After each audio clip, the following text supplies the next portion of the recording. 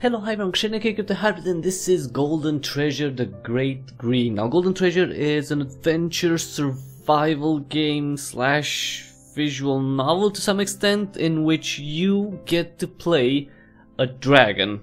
I mean, who doesn't want to be a dragon, really? So, you know, let's check this game out together. This is a demo version, by the way, that's available on itch.io.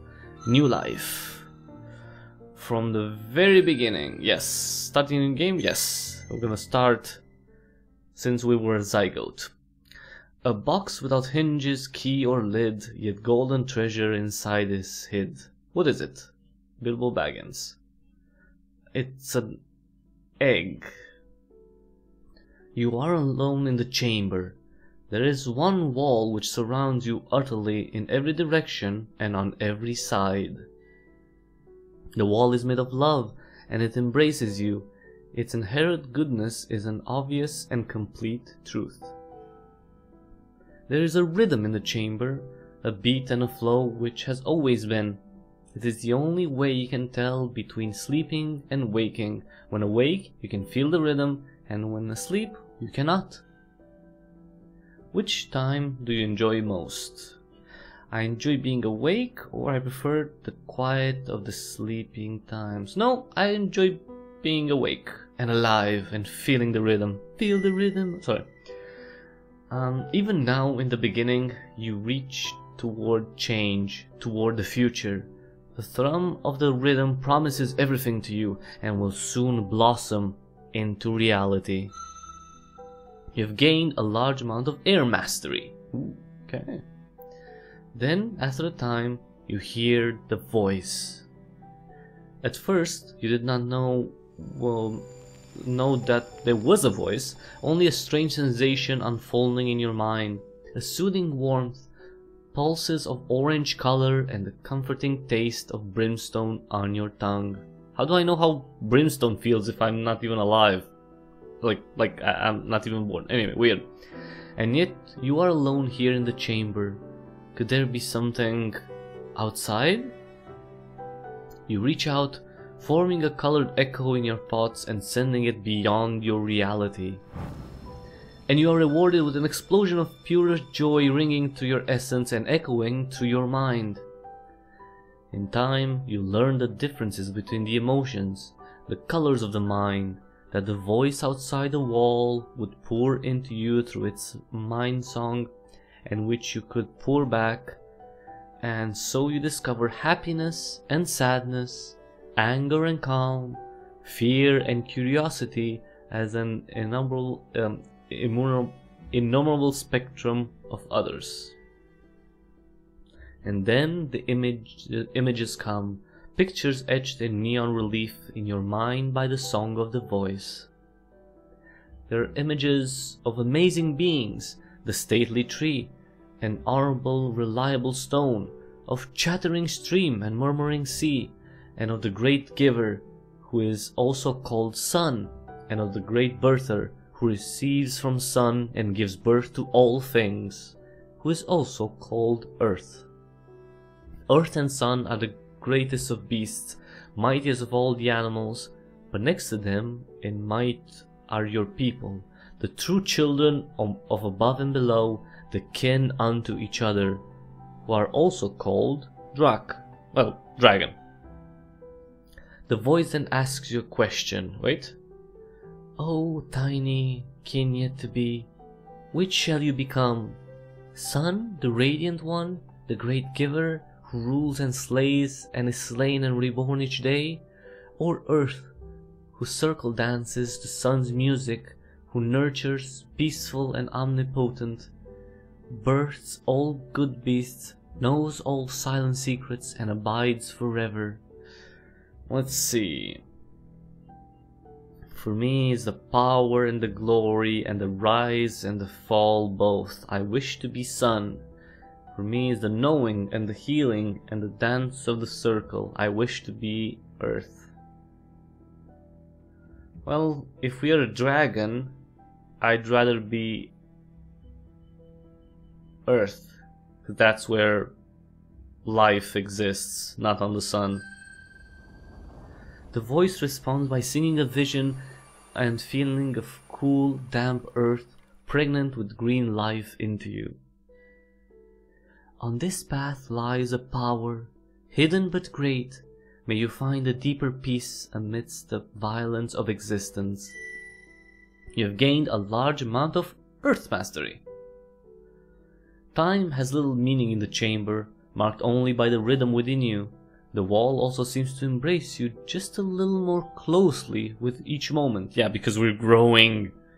The voice from outside leaves and returns again and again, continuing to instruct you gently and at a slow pace, ensuring that you can receive its song and build yourself around it. It teaches you of the many good beasts, those of fur and scale and feather and fin. Some are swift, like the hopping long-ear, and some are powerful, like the horned grazers. But all are good, and all have their own music. Most importantly, it teaches you the two great laws. First, you are a destroyer.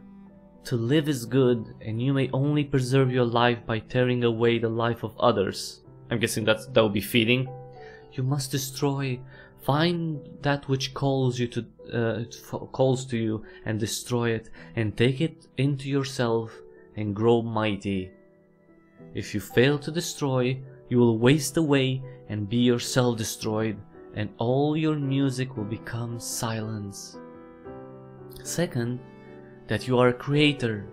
All creators are one of two kinds: givers, who give of their essence during the dance of creation, or birthers, who receive the essence and weave new life from it, bringing it forth in the fullest of time. Wait, so you're telling me there are only two genders for dragons? That's a little, you know, that's a little transphobic for this type of day. And in your, when you have grown great, you must seek out another who is also great and of opposite nature, and through the dance of creation become a source of the future. If you fail to do this, the destiny of the children of heaven and earth will waste away, and where they might have been the echo of your music in the time beyond yourself, there will be only silence. And so it is, was, and shall be. So you have to feed and procreate. You know. Wait, what? There is a brief silence during which you sense that there is a space enough for one question. What do? I ask how to best consume the essence of others. I asked if the voice is my creator. Was it one of the two who dance? Created me?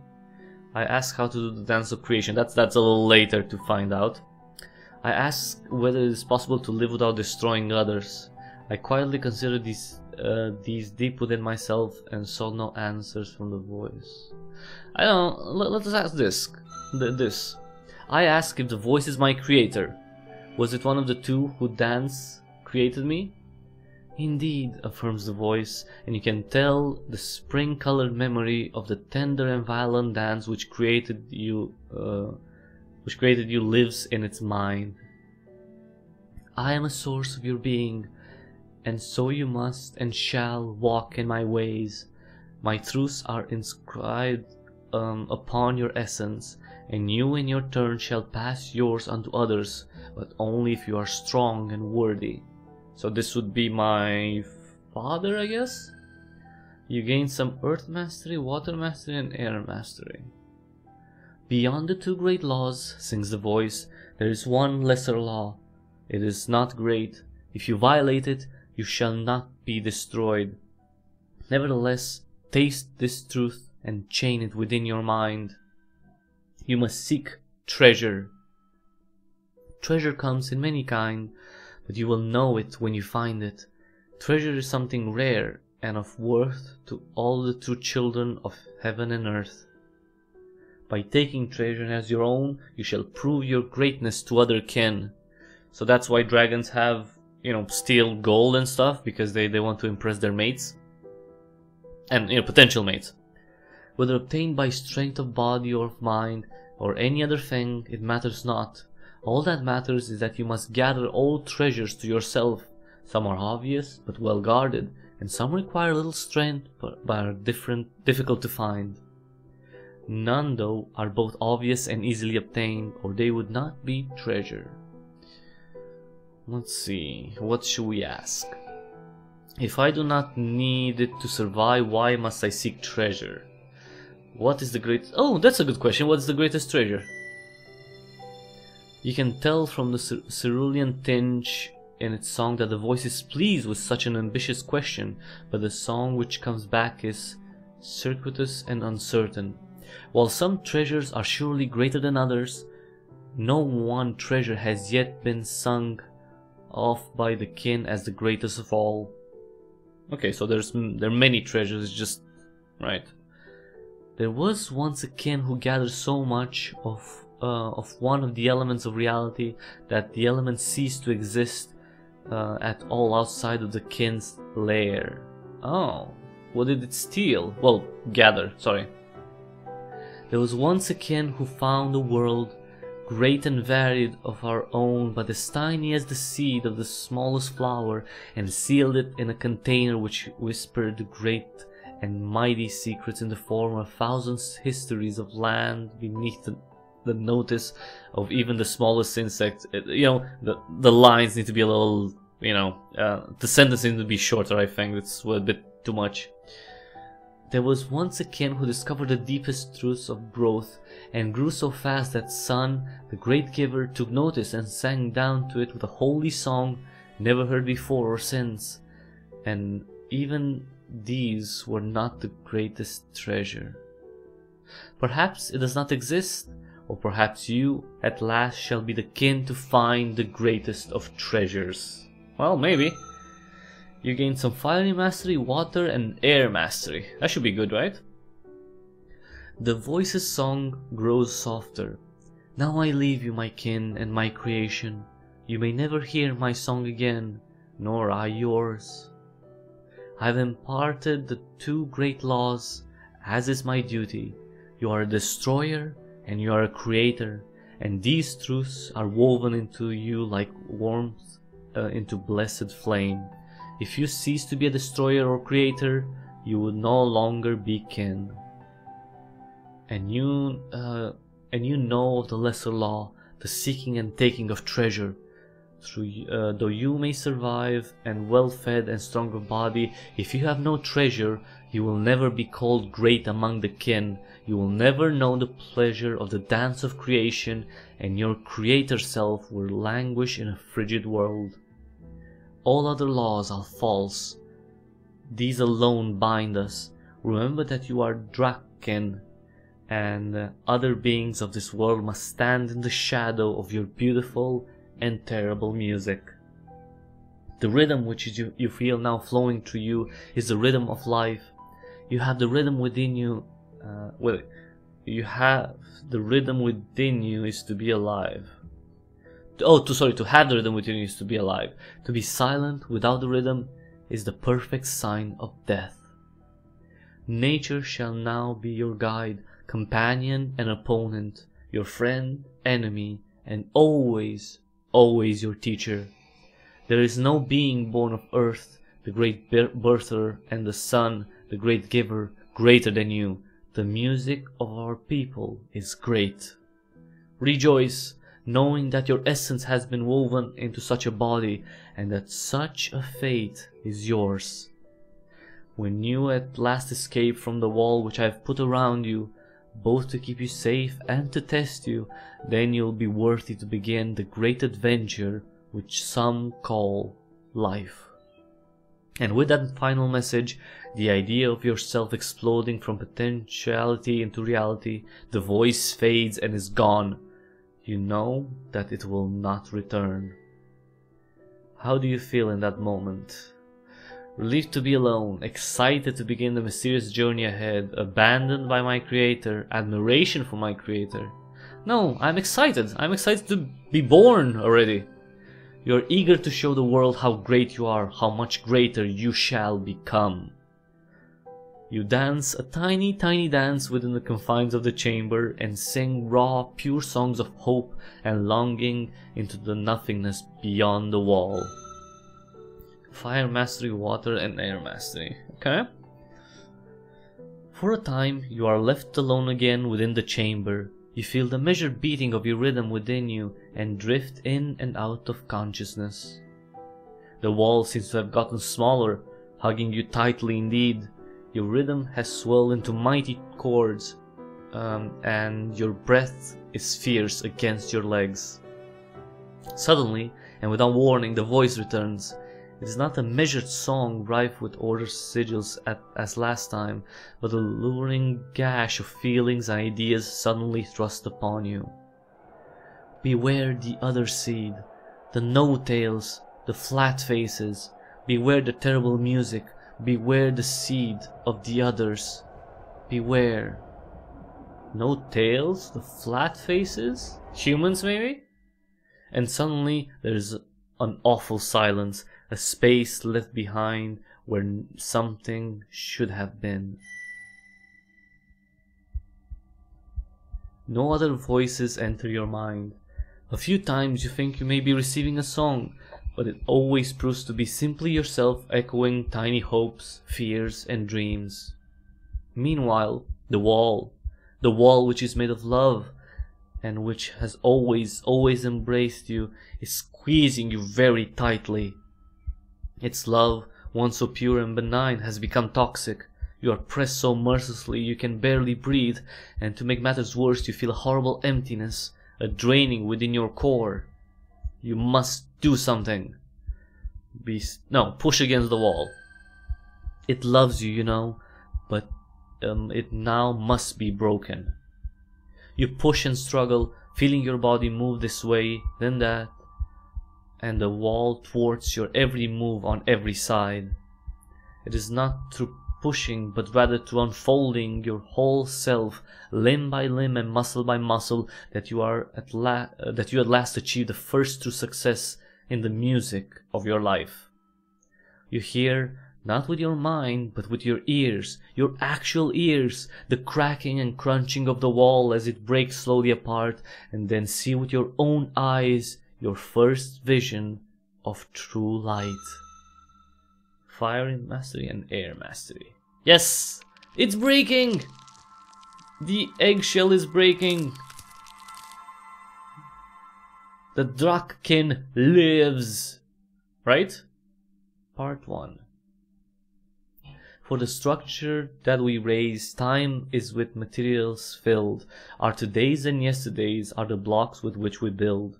Thus alone can we attain of those turrets where the eye sees the world as one vast plain and one boundless reach of sky.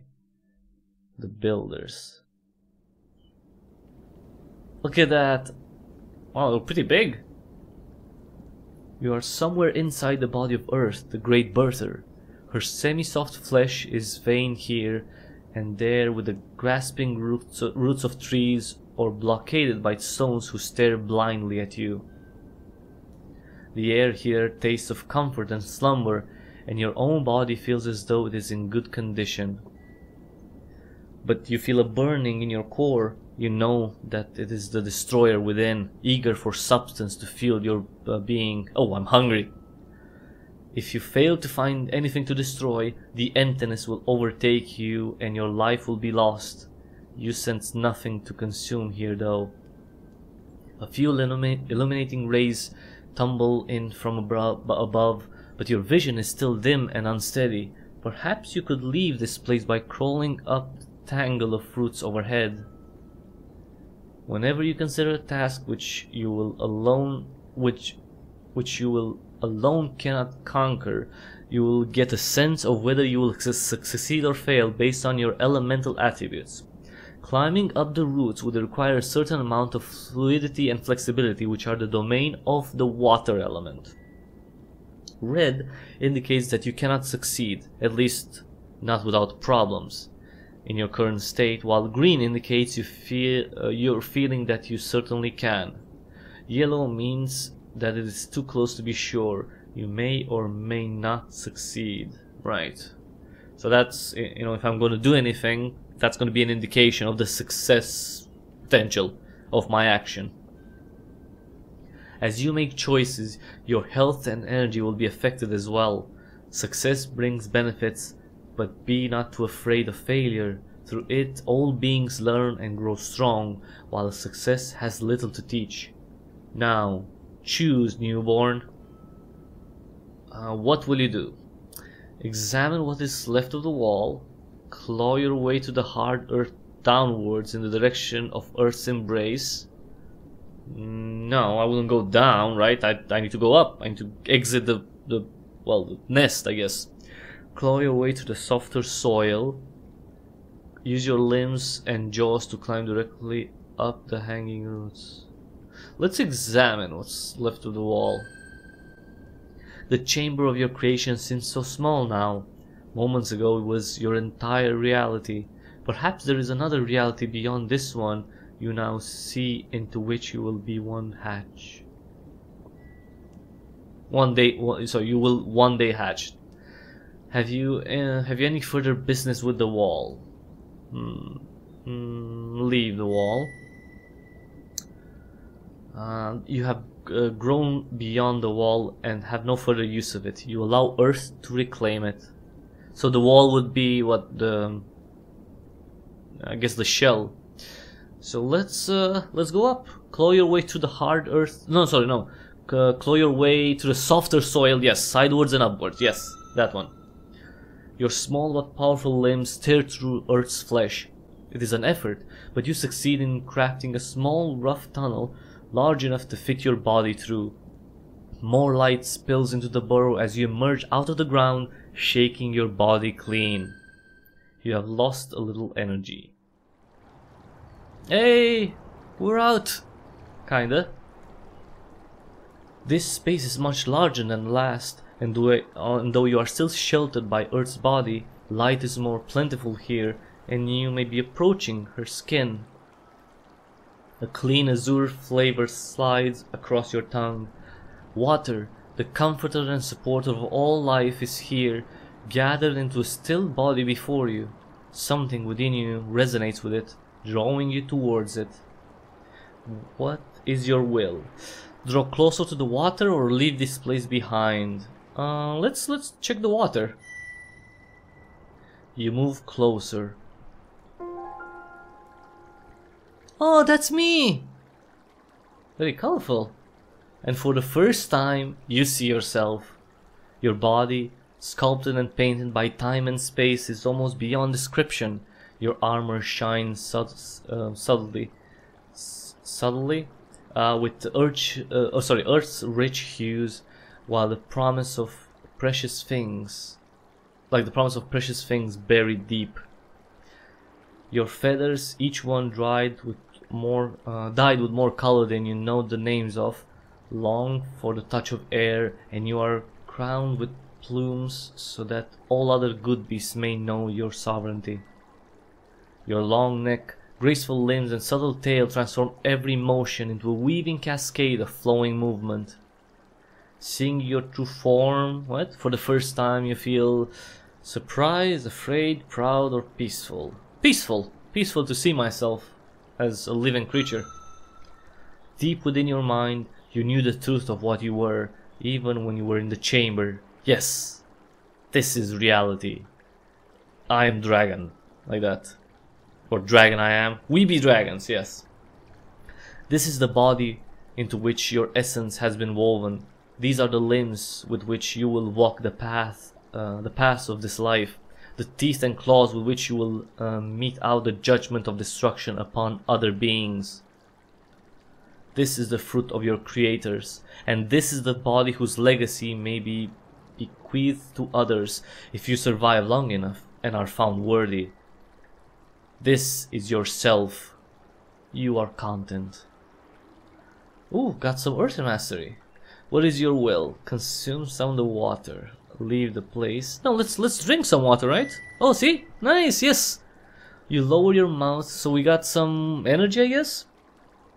You lower your mouth to the body of the water and use your tongue to take some of it into you. It flows pleasantly down, trickling to your core, relieving you of a little of the emptiness within and soothing your essence. You've gained, see, we got a little bit of energy from the water, nice. Water's reputation as a friend to all life is apparently well deserved. Your core demands something which water alone cannot slake, though. Meat. Fresh meat. With nothing else to do within this space, you follow the whispering air and light outward. Let's move out. Life, the great beyond. Now that you have emerged from the Great Mother's flesh, you can see her more completely, and her power and beauty are beyond your wildest hope. The trees are her feathers, and the mountains her spine. Her breath is the wind, and her essence flows in streams, rivers, and the distant sea. Above you, the sun, the great giver, shines its own endless essence down upon earth. He blazes above you, mighty in his glory, beautiful and shameless in his circle dance of creation, by which all that carries the rhythm of life is ultimately begotten. The air between them is sweet with life and light, the fruits of their union. The wind blows, teasing your wings. A wild desire to tread the air, to rise above, fills you. Should we embrace the wind and fly? Or know your limitations, climb down from the promontory safe? Well, I don't know if I'm ready to fly. So let's climb down, because I don't think the dragon is ready to fly. I mean, it should be too early, right? One day, you know deep in your core, you will travel the unbounded paths above, but your wings are too small yet to bear you aloft. Wisely, you accept that some things come only with time, and arrive at the base of the cliff unhurt. Okay, so I would have gotten myself really injured if I tried to fly. We got some earth and water mastery, nice. Huh. The crow? As you climb down the last few stones from the promontory and arrive in the lightly wooden valley below, some kind of small flying beast calls out to you from a nearby tree. It stands out against its surroundings in bold black and white. It is a white-black, one of a people known for their cleverness, ruthlessness, and fondness of shiny objects. It's a crow, well, kind of a crow. It laughs at you and mocks you with a denigrating song. The mighty Draken once ruled over all things. Now they dare not even use their own wings. Doomed by cowardice, they lurk in damp caves, grasping their wealth, seeking out golden graves. Of this land you may become sovereign lord, but be not too proud of your great shining hoard. While my people grow mighty in number and fame, of your weak broken tribe, few indeed yet remain. How will you respond? Reply with a mockery song of your own? Endure the mockery calmly, attempt to get it to divulge a secret, or attack the insolent whiteback? Well, if I try to attack, it's probably gonna run away. So, let's, is that green? Yeah, that looks like green. Right? Yeah, let's fight back. Let's troll the first troll we found. You attempt to reply, but your mastery of the mind song of the kin is still lacking. The images and concepts which you project into the whiteback's consciousness are half-formed and lacking substance. Oh, you know what? That's right. I shouldn't try to just, you know, make up stuff when I'm barely alive. Yeah. You artist, so artist are you, so fresh from the shell that even such things you cannot do well. I would shame myself if my skills I employ upon one the no-tails soon shall destroy. Shame gnaws at you as it wings away, but you have learned the value of skill in song, and your bond with air is strengthened. Really? So did I get some air mastery? Okay, I did. At least I tried, right? I guess. Moving on, you allow the hillside to guide you downward. You have been following the path of a swift-running river for some time when you are struck by a powerful scent. Flicking your tongue out, you taste the sacred essence of one of the kin on the breeze, floating on twin wings of pain and decay. There is another flavor as well, something strange, something animal but not, something other. You shudder, your feathers raising upwards involuntarily. What could these strange scents mean? The kin whose scent you now smell could possibly explain, but you are now hatched, and beyond the chamber, all kin are rivals, seldom welcoming the scent of other drakh in their territory. Yeah, so maybe I shouldn't go towards another dragon. Still, there is something familiar in that scent, something which tugs at the corners of your mind. Steeling yourself, you carefully draw closer to its source. Oh! It's the humans, they captured the dragon. Destruction. The horrible stillness of a body empty of spirit. Oh, it's dead! No. The noble red essence of a great kin, shed not in a true dance of destruction, but trapped, tortured. The confusion, the pain, or maybe it's not dead yet, at least. In the synergy between its scent and yours, you know without doubt, this was the great being who instructed you as the voice. This was one of your creators. Aww, so that was my mom or dad. Its rhythm is now silenced, its songs forever stilled. Already tiny spirits of decay infest the vast body, feeding off it, reducing it to void. Something is clawing at you from within, straining at your heartbone and flooding your mind. Fear and rage and shuddering nausea overtake you one after another, growing and writhing within. You feel yourself instinctively belch fire seed into the back of your throat, only just managing to swallow it again, denying it a chance to explode into a searing flame to consume the things which now sing and dance near the ruins of one who created you. The things, what are they? There is something wrong with them, something very, very wrong. They seem to have more than one skin, some of them belonging to other animals. The brightness of their body heat is darkened by the cold, dead hides they cover themselves with. There is something strange about their oily scent. Something familiar, but alongside that something completely other, like no true animal.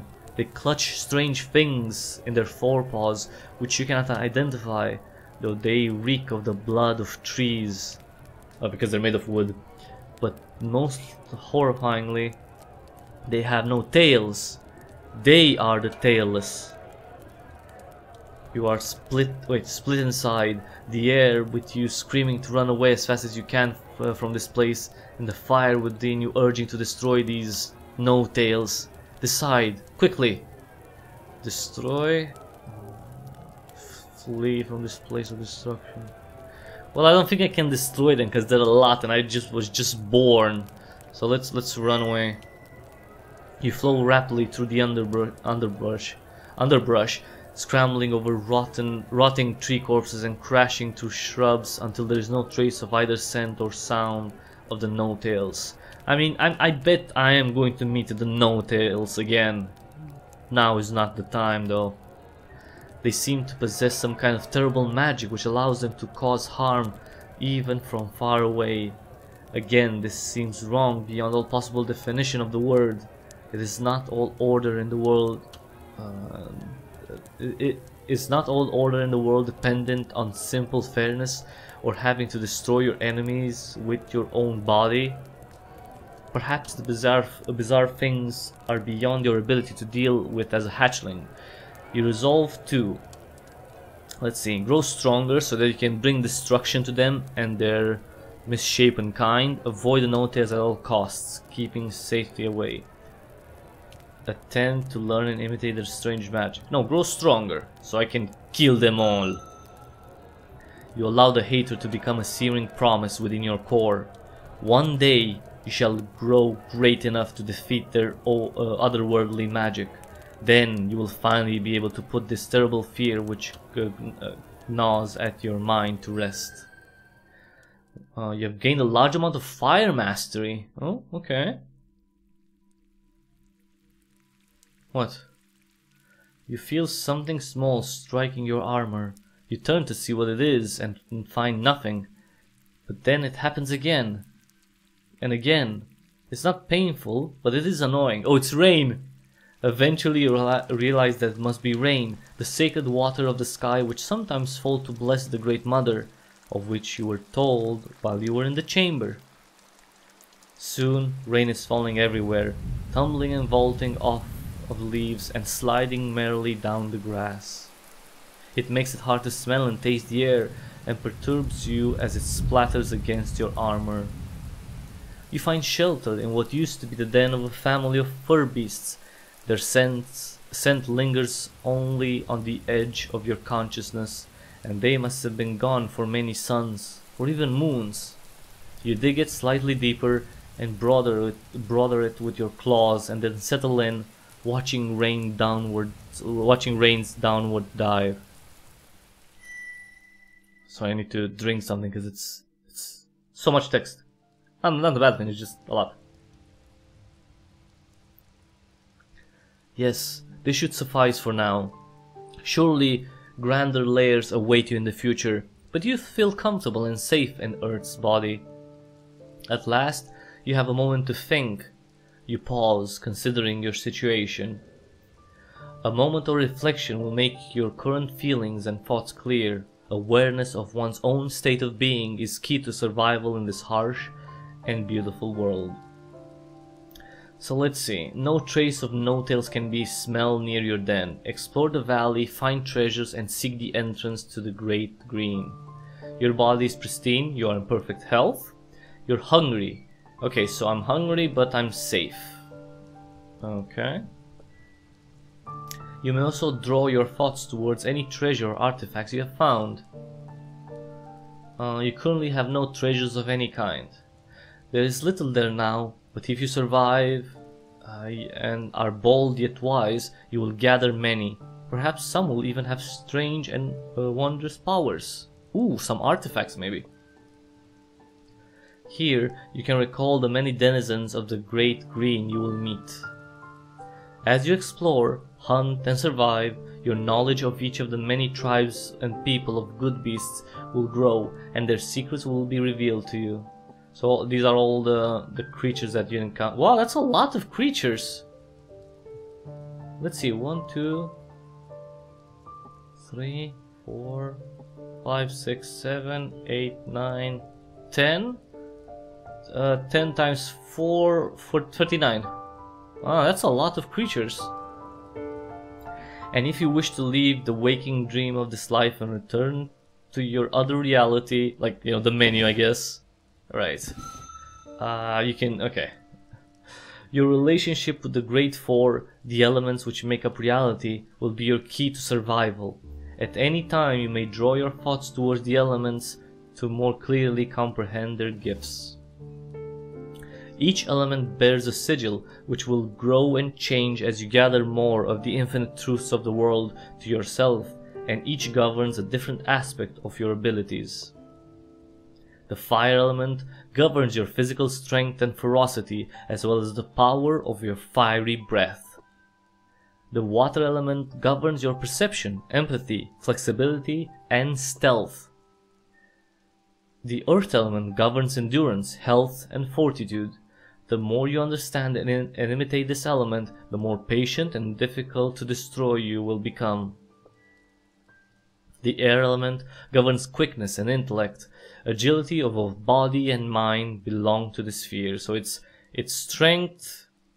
What? Agility? No, this would be agility. No, this would be like intellect, agility, and health, kinda. As you grow in understanding the experience, your degree of enlightenment within the four elements will increase. So you can increase your stats, basically. Each degree brings gifts. By recalling each specific element, you can remember which gifts you have earned and what temporary factors, such as injuries, may be affecting it. Earning gifts is not affected by temporary effects, and only when your natural level of enlightenment is high enough will you gain new abilities. Already, your actions and decisions have straightened your connections and granted you certain advantages, such as you have achieved the first grade of mastery in the fire element. You may now use Power Strike, a physical attack which deals heavy damage if you win. What? Oh, come on. You can now use Flowing Strike, a water technique which does light physical damage and may do additional damage based on the enemy's fire attribute. You may now Brace in Combat, which does not harm your opponent but greatly reduces incoming damage. So that's kind of like that's an offensive movement. That's interesting. And here, Swift Strike, a clawing air attack which deals light physical damage and may harm your opponent before it has a chance to harm you. Huh. So maybe like bleed, something like that. There are many ways to increase these masteries, such as learning secrets, observing nature, and imitating the qualities of the elements. By making choices and discovering new things, you will grow in your understanding of the elements of reality. Remember that failure is a far better teacher than success. Mistakes and losses bring with them the best lessons. If you lose a challenge, you may suffer in the short term, but your elemental abilities are likely to increase. Certain treasures and gifts may also affect your elemental abilities. This cozy nook is a good place to rest. If your body has been damaged, it will slowly mend on its own, but spending the sun resting here will greatly increase the speed at which you recover. A few scratches will not hinder you, but any significant wound will impact your ability to hunt, to fight, and even to think clearly. The rain has passed and the great above has cleared, but the world is darkening. Night must be approaching. You slip out of your den to investigate. Whoa. That looks lovely. You emerge in time to see your first sun ending, and as he dies in scarred glory, new, smaller illuminations are born in the opposite corner of the sky.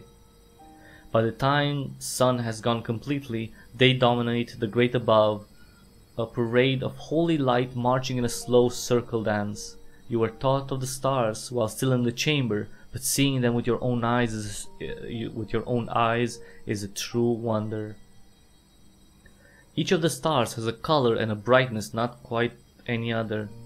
Some are red as the body of fire, some green as the grasses of earth, some blue as the depths of water, some white as the clouds of the air.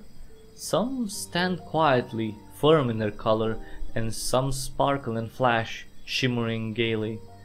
Even in the great above, the four sacred elements hold their being. A cool wind blows over you, ruffling your feathers. Inspiration is striking. You feel compelled to let your voice ring out in song. What shall you sing? Let's see. Sing a great hymn to fire, air, water, earth. Sing a lesser hymn to all of them. No, let's go for let's increase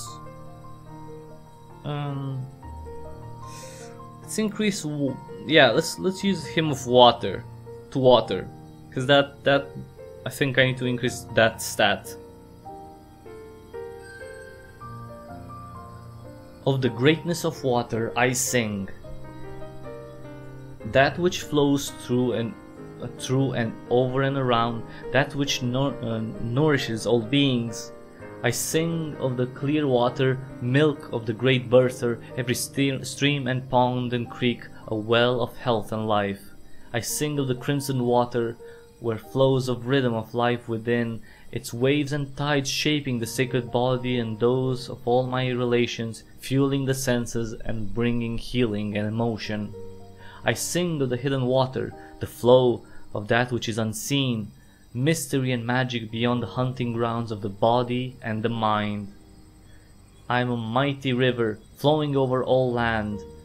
Many may May many beings find their source in me. May I serve as the beginning to innumerable endings. May I create wonders in my wake, springing up like trees and green things. May my gentle passage shatter stone and carve valleys.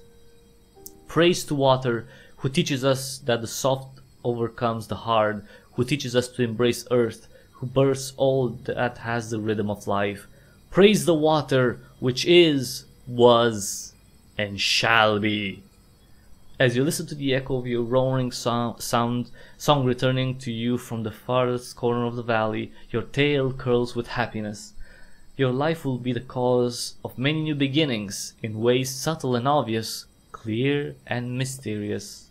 But of course I'm also going to kill stuff, so I'm also going to end things. But yeah.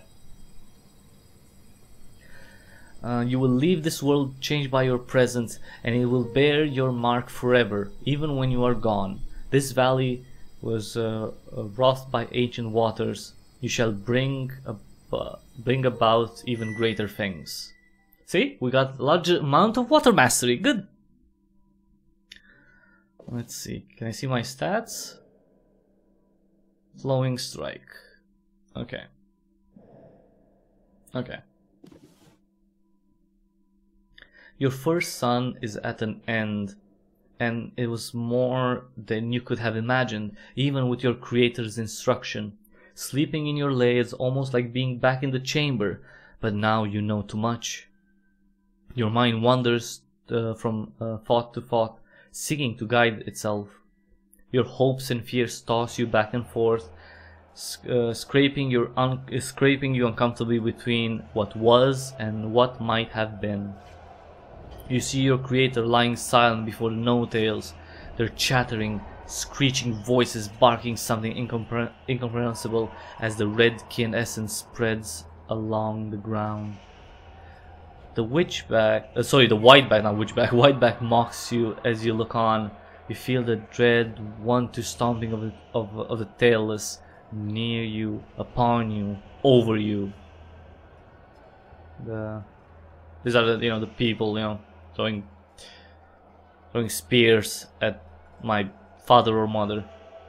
You slide underneath the mountains to hide from them, but there are tailless everywhere, smaller and stone-skinned underground, tall and willowy in the woods, coarse and shouting in the flatlands. It is not your precious essence they seek to shed, however. They are roaring for the flesh of something else, something older and more powerful than even a great kin. You wake briefly, and your second sleep is far less troubled. Oh, my first nightmare. Oh, the first, well, I guess sunrise. A new sun dawns, climbing laboriously over the mountains. Today you must emerge and seek your destiny. As you do, you may encounter many new things. You have not yet used your body to hunt and fight, nor have you ventured far from this makeshift den. Do you wish to learn of these things in death, or do you wish to dive headlong into your destiny without such lessons? Let's learn how to hunt. Yeah. The water which fell from the sky prevented you from fulfilling your mission of destruction, and your core cries out for flesh. Perhaps a hunt would be wise. Yes, it is. However, it's also tempting to explore more of this beautiful world in which you find yourself. Exploring your territory will reveal new opportunities, challenges, treasures, hunting grounds, and more. How will you spend your second son? Let's learn how to explore first, actually, because that may help with exploring with finding food. This is the area you have already explored. This is your lair. You can always find your way back here. This is where you found the tailless slain kin. There is nothing there now, and returning would be pointless, so it is darkened and inert. Still, you will carry the place where it happened in your memory. A color sigil marks an area in which you can spend the sun hunting if you wish, and indicates that what prey you can most easily find there. But beware, beware, too much hunting in one place will drive away the residents. Yeah, of course you can kill everything. A green sigil indicates a healthy and plentiful hunting ground, while red means the area is almost empty, with yellow between. Hunting grounds recover with time, but once completely depleted, they remain fallow and dead, so you can't overhunt. A wise predator hunts in diverse locations, allowing the local good beasts to recover. Otherwise, the prey will leave and the valley may become a flesh-barred wasteland. It is thought the act of exploration that new locations, encounters, and hunting grounds may be found. It is through the act of exploration. You may only explore an area which is near another which you have already explored. Right. Can't just, jump all the way to the other part, end of the land. Exploring a new area takes all sun, so one day, but at least one point of interest would always be discovered, and often more. Go, and do not be afraid. Encountering new things is the basis of strength. Okay, so I can go here. So I can hunt here, this is my lair, and let's explore this place, yeah.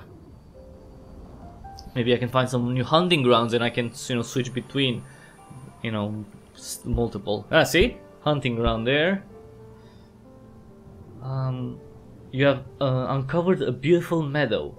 There the grasses grow high, sheltering all manner of good beasts.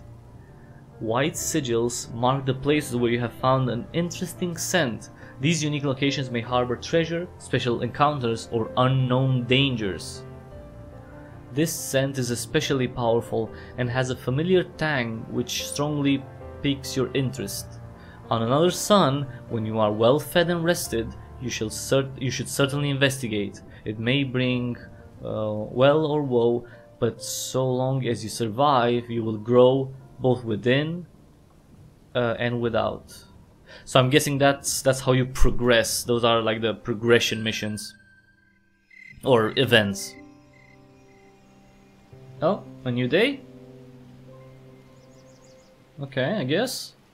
Or night time comes. Alright, okay, so we explored and now let's hunt. Let's learn how to hunt. Spend the day hunting. The wood just outside your den seemed replete with the presence of lesser good beasts. It should not take long to find one. Ah yes, there is one of the small furry beasts whose scent calls to you. The kin call it a tree tail, in honor of its close relationship with trees and its luxurious, expressive tail. It is small, but it will do. Oh, it's like a chipmunk. Well, Understanding the music of your partner in the dance is vital. Begin by examining the tree tail more closely. Begin by examining it. Okay. Any good beast such as you can easily sense how much fire there is in the essence of another. Fire influences might and how dangerous an opponent will be in the dance of destruction, which some call combat. If they are strong in this element, beware. You may catch them, only to find that they are quite capable of destroying you instead. As you can see, this is not a great concern when it comes to tree tails, as the gem is empty and not even a small part of the sigil of fire is shown. So they're weak in strength, that's what it means. This is your opponent's water affinity. The more complex the water sigil, the keener the prey's sense, and the more difficult they will be to approach without discovery. The earth sphere represents health and resilience. A being strong in this element will not easily surrender its essence. Great effort will surely be required to bring something great in earth to destruction, but it's weak in that regard. Beings with high earth also possess a strong will, and so even indirect attempts to harm one will fail unless the attacking element is even higher. Once again, tree tails compared to other larger prey are not very difficult to bring down at all, provided you can get your claws on them. And this is your opponent's air affinity. Note that it seems to have a little mastery in it, indicating that it is slightly quick. Compare it with your own air ability to see how difficult it would be to chase. Okay, how do I do that? I mean, I can't click. Prey with high air affinity may be all but impossible to chase down and must be defeated by other means. Although you can sense roughly how attuned to each element a being may be and where their strengths lie, only by testing your abilities directly against them can you be sure of their skills. Right, that's the best way to learn, to actually fight them, or, hunt them. Be aware that many beings possess special abilities which allow them to survive upon Earth. Tree tails, for example, have the ability to climb, and so attempts to pursue them from far away will automatically fail. They will be able to reach a tree and scurry to safety. Only attempt to chase them after approaching as near as you can. A good way to begin a hunt is by stalking your prey, silently attempting to draw as close as you can without being noticed. The water element, which governs the senses, is your greatest asset here. See, that's why I sang. That was a good thing, singing that hymn to water. The more powerful your connection to that element, the more silently you can move. Yes, I like stealth. Size also plays a role in stalking. If you are larger than your prey, you will be at a disadvantage, and if smaller, at an advantage. Your prey has surely developed keen senses of its own in order to avoid destruction by predators such as you. To successfully close the distance without alerting it, your water mastery must be greater than the tree tails. This one smells old and weak, ripe for consumption. It is time to put your skills to the test. Alright, we're gonna draw closer to it. Ah yes, you are now much closer. Close enough to smell its fur, its personal scent, even its nut-tinted breath. Ew. Charging at it now is tempting, but you also find yourself fascinated as you watch it forage for food. It moves in a particular way, not quite like that of any other good beast, and in observing it you may learn something. Yeah, let's observe. Yes, already you are learning. Nature is an excellent teacher. So what did I learn? Let's see. The Fool, Part 1. Embrace the wind before you're ready. Oh. Wait. So what did we learn? Did I... Oh, that's halfway through. That's interesting. Oh. Oh wait, we have two things here. Bite and Embrace. Sorry, Embrace. Two abilities here. Flowing Strike. Okay.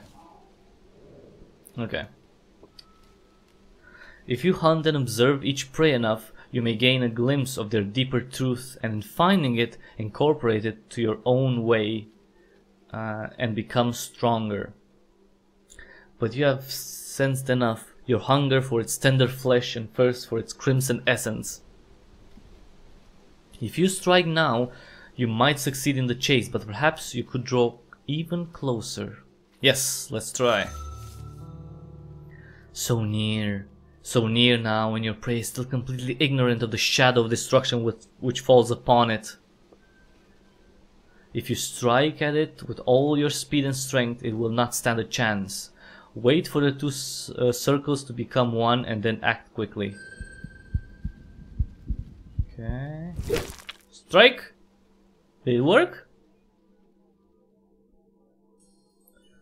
The hapless tree-tail barely even has time to realize that you are there before you crunch its small bones into your jaws, tasting its perfect essence as you crush it several times and finally swallow it. Well, that's a little bit... Well, it's a little bit graphic. Its flesh and its spirit will now become part of your own, granting you precious energy, which would be this line, right?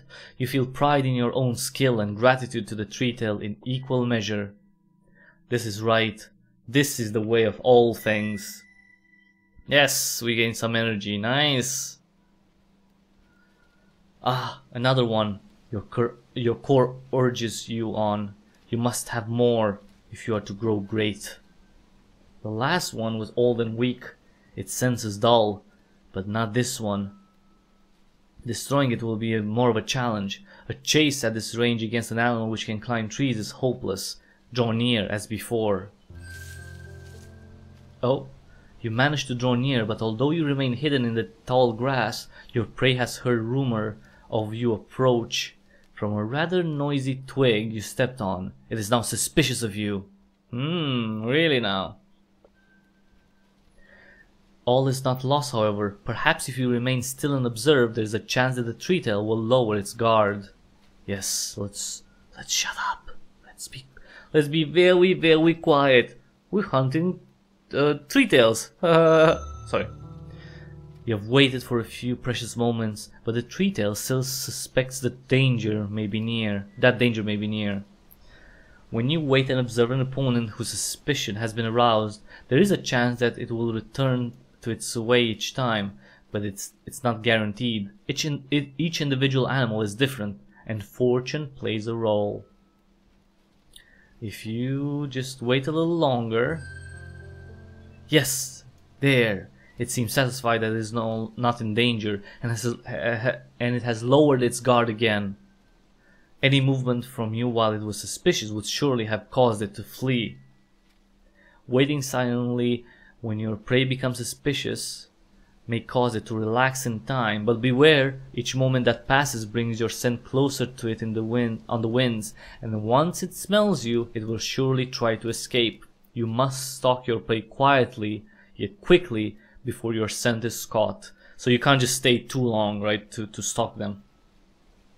These tree tail scents are obviously keener than the last. If drawing this close made it suspicious, trying to draw even closer will surely alert it. If your prey begins to chase, you will be at a disadvantage, so you must now seize the initiative and attack. The surprise should give you the few precious instants that you need. Strike! It notices you and flees. Chase it! Alright. Click the tree tail repeatedly. Oh, the tree tail is trying to evade. What? Oh, no, go. Slash. Yes. That's really cute. You have to yeah, go like that. The chasing is kind of cute. As you feel the luscious body of yet another tree tail move slowly down your craw, the joy of pure, wholesome destruction again sinks in. This is the dance of destruction, the fight for survival which all beings dance with each other, and it is good. It is as it should and must be. And we got some more energy. Nice! You no longer ache for sustenance, your core mostly quieted. There is, however, room for one more. You may hunt up to 3 times per sun in an abundant hunting ground. Fewer prey exist in a middling or sparse area. Sun and Earth have blessed you. You have discovered a wounded member of the delicious long-eared tribe. Oh, it's a bunny. Oh, we're actually hunting rabbits. Nice. Normally, you would have to stalk and pursue it, which is no mean feat, as long-ears have swift feet and keep keen senses. However, this one is sporting a broken leg. It senses you, but it cannot flee. Yes, well, you're dead. Let combat, the true dance of destruction, begin. Oh, wait, we're actually gonna fight a rabbit? Ah, the true dance of destruction. Though your foe is not the most powerful of beasts, you cannot help but shiver a little. Both of you are wagering life, the most precious of treasures, against the skill of the other. Like most aspects of life, fighting is ruled by the elements. Begin by examining both your own current mastery and those of your opponent. Okay, so I have Burning Breath and Power Strike, Flowing Strike, Bite and Brace, and Swift Strike. Oops, sorry. While the Wabbit, well, okay, so the Wabbit is quite powerful when it comes to, okay, it doesn't have a lot of health and a lot of strength. Alright. The element of fire is one of the two elements which rule over combat. As the element of strength and power, all physical damage done is based on mastery of fire, which I'm a lot better at than the hair. This particular Longyear is much weaker than most of its kind due to its broken leg. Do not expect Longyears to be this feeble in the future. The other element which is crucial in the Dance of Destruction is Earth. As the element of fortitude and endurance, Earth dictates how much damage a creature can endure, and I'm tougher than it. All actions taken in combat are associated with a particular element. A simple biting attack, for example, is of the Earth element, while your burning breath is, of course, a fire attack.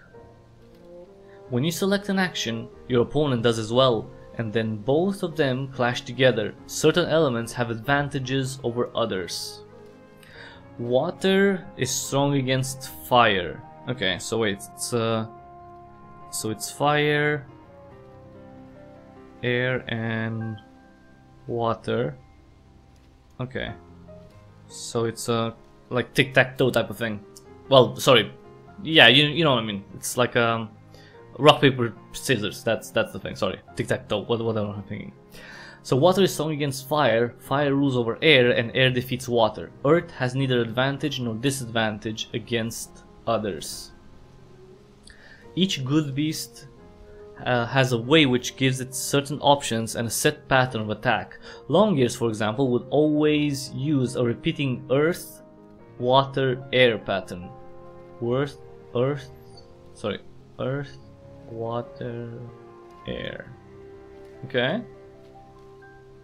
You do not know when, where in the sequence it will begin, but once you are familiar with an animal's attack pattern, you should quickly be able to tell its next move and turn the fight to your advantage. Okay, so it's for this one is earth, water, and air. Okay. Let us begin with a simple bite. Being of the neutral earth element, this is a relatively safe choice. So let's use bite. Let us begin. Okay. The clash. Both of you have been affected, though you have but a tiny scratch. The Longyear is more seriously hurt. Cool. Your opponent is battered, and worse for wear, your attacks are having an effect. As creatures, including you, are wounded, their air, water, and fire abilities will decrease, though Earth always stands unchanged. Since it used an air attack, and Longyears always use earth, water, air, we know that its next move will be an earth technique. Nothing is strong or weak against earth, so any attack will do now. Let us use Swift Strike, an air attack which affects your opponent before you are affected by its attack. Oh, okay. Air ability, Swift Strike, so we do damage first before them. The air grows richer with fear and despair. Your enemy is now injured. Good. Additional effects like Swift Strike's preemptive damage always occur if you win the elemental clash. On a tie, they take effect if the element. On a tie, they take effect if the element in question is higher than the opponent's earth, and it was. I'm sure it was, and they never occur on a lost clash. The opponent's next attack will use the water element. Because air is strong against water, let us use Swift Strike again. Right. Air is good. Yeah, exactly. Alright. The redolent essence of the Longyear dances on your tongue. It is crippled and stands in the very shadow of destruction. It's almost dead. Victory! You gain additional damage and trigger a special effect by using air against water. The Longyear is now badly hurt, and its next attack will be of air. It is time to finish this. So air, so fire is good against air. Yeah, breathing fire will bypass most armor, but it costs energy to use, unlike most simple attacks. Oh, it is time. Alright, use the fire ability. Burning breath. Oh, sorry, I can't use anything. Okay. Breathing fire by... Oh, sorry. Is it dead? Oh, yeah, I guess. Ah, delicious indeed. Future meals will rarely be so easy, however. Be sure to use stalking to observe and get as close as you can. Pursue your prey swiftly and fight wisely. The great four, water, air, earth, and fire, shall be your guides. Beware, however, the good beasts of field and woodland are not the only beings in this world. Some have strange gifts, and others, such as the no-tails, may use their bizarre minds to break the rules of the dance. You gain some energy. Oh, another day? Maybe we can explore a bit more. Can I? Let's see. Wow, it's already been an hour and 10 minutes. Let's do a little bit more. Because it seems like there's a lot of content in this demo. As the new sun rises, you might well feel pleased with your accomplishments. You have explored your surroundings and successfully fulfilled your purpose of destruction. Your core no longer aches, so I'm not hungry anymore, and you can turn to other pursuits. There is one matter which refuses to leave your mind. When you explored the Wormwood meadow, there was a scent there you simply could not ignore. Could it be some kind of prey, or perhaps a treasure of some kind? You set out to discover a new truth. Oh, so we're going to the... Wow. This looks lovely. Your exploration of the Wormwood meadow and the strange scent takes you into a vast region of rising hills, lightly furred with brown wheater and scaled with grey boulders. Air dances more freely here than among the trees, and many tiny beings flit to and fro. You have now been exploring for less than half a sun when the chirping song of the beings hidden in the grass suddenly stops and a massive shadow falls over you. Something huge and winged circles above. An adult kin. Really? Oh crap. Suddenly it all becomes clear. The scent you found was the border mark of an elder of your people, and you have thoroughly invaded its territory. Oh, that's not good. Before you can meaningfully react, it is before you, landing surprisingly gracefully and quietly across your path. Oh crap. Okay, that's really cool though. That's really freaking cool. That looks awesome. Great artwork, by the way, and all hand painted. Awesome. It is vast and beautiful, like a great nation unto itself, but blue, with accents like the storm grey rocks of the hills. Its scales bear the 100,000 marks of the lovely brutality of kin life, and yet its essence shines healthy and bright from its melted gold eyes, the midnight slit of its pupil eyeing you surprisingly calmly. One of its teeth, you notice, is jet black. In your mind, you label this skin Darktooth. When it sings to you, you are shocked by the lucidity of the color in its thought images, as well as the clear, sharp lines with which it divides its ideas. It is by far the loveliest song you have ever heard, more beautiful by far than the voice you heard while still in the chamber. Interloper, small and barely begun, sing to this elder kin of your future. Shall you perish here for your crime of violating the territory of a greater being, or will you live beyond the fall of this sun? Let's see.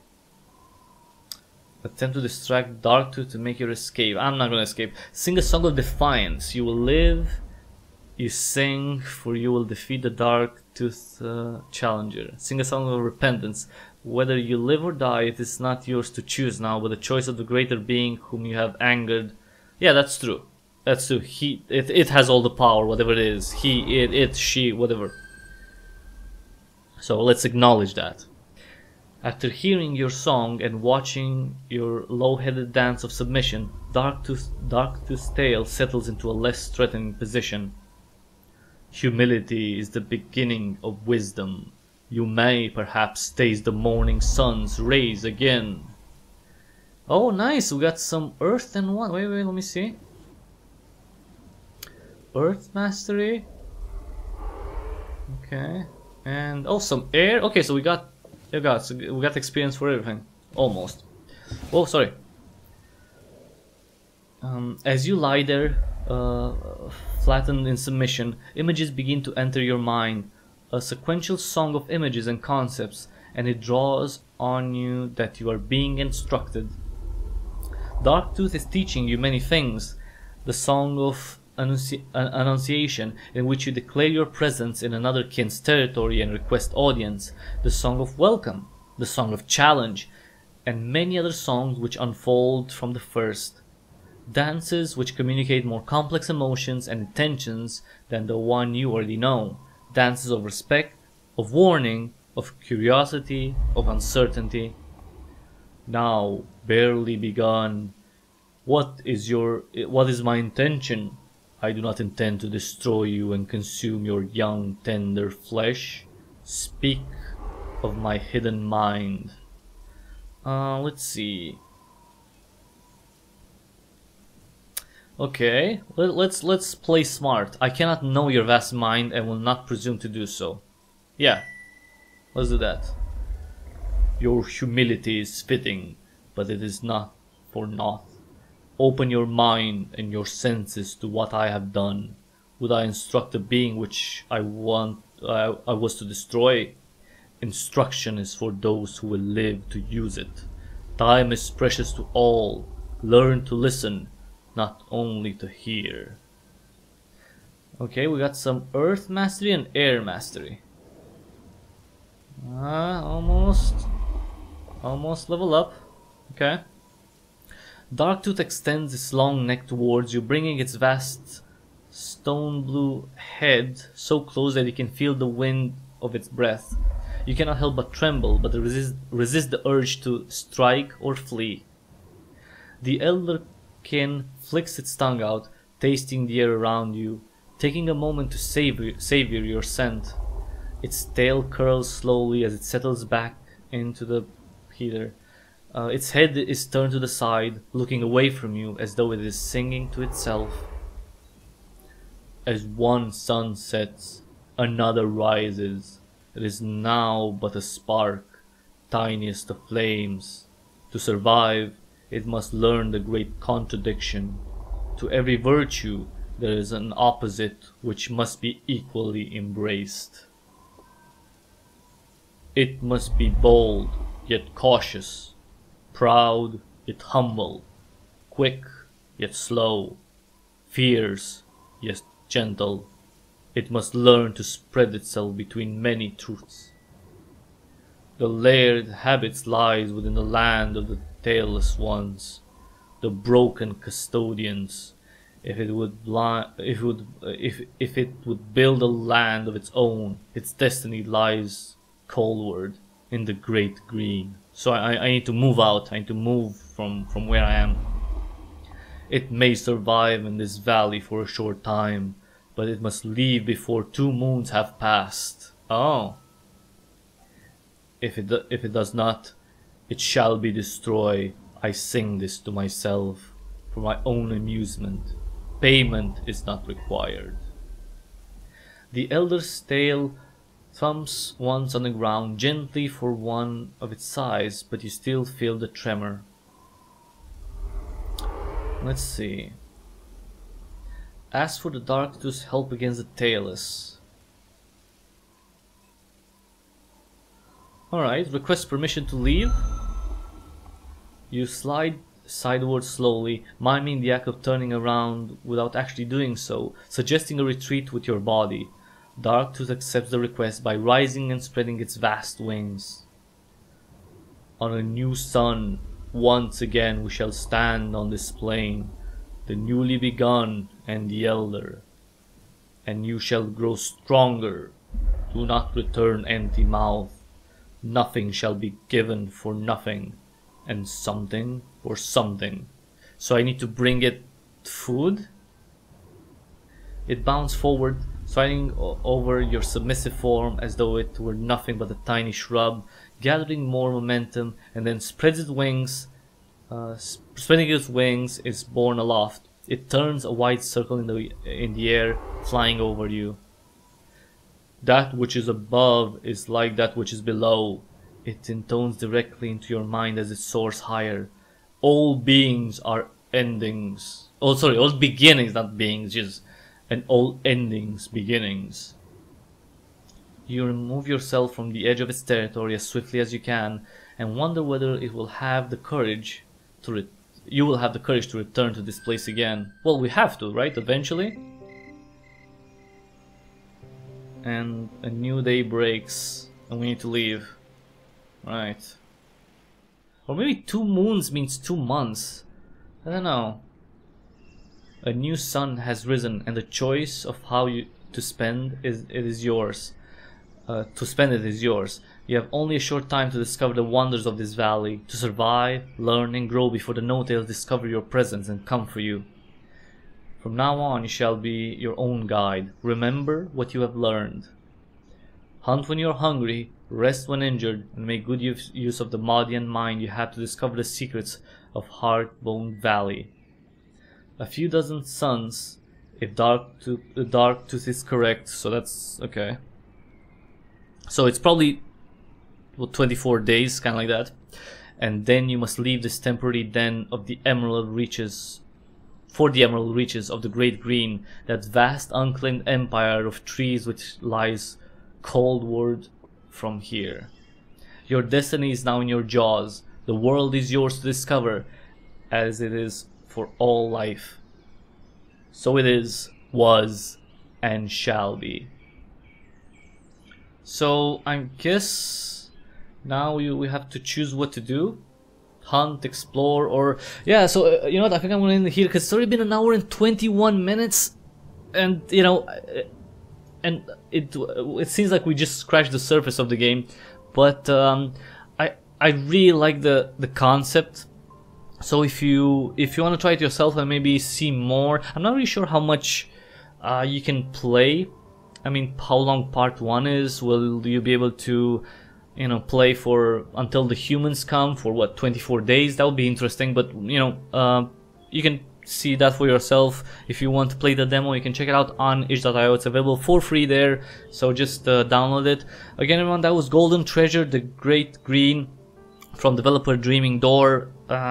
In development right now. Really cool, lovely hand-painted images, and an interesting, not only an interesting story, an interesting concept, right? You being the dragon and you kind of being on your own and you have to discover, and yeah, I really like that. And it has this RPG element to it, which is, you know, subtle, I guess, with the 4 elements that you see.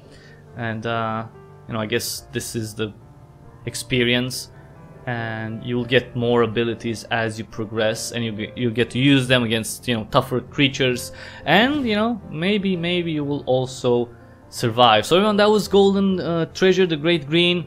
Check out the demo on itch.io right now. Thanks so much for watching. If you like this video, please give it a thumbs up really quick, and if you like what I do here, consider subscribing. That would be actually immensely helpful if you could subscribe. Tell other people about the channel, spread the word. Check out the back catalog too, because I have over 2210 videos at this point, so there's tons and tons of cool games, mostly indie games, to discover on there.